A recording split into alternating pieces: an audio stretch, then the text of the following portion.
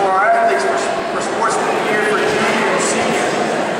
Last year I had the opportunity to be awarded this award. It meant a lot, but I wish I would have got it with this man's name on it. This year, we changed the name of the award to the Aaron Austin Sportsman of the Year Award. For those of you that don't know Aaron Austin, first of all, he's a friend. He's also fighting cancer at home, and he can't be here. Let me segue for that absolutely